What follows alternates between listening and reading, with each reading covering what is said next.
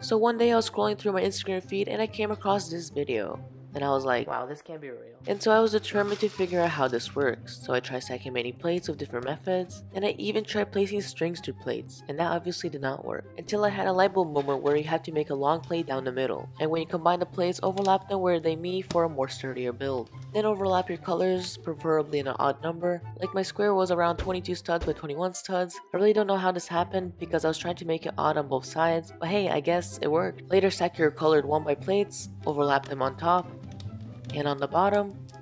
Repeat this exact step with more plates and you'll have this.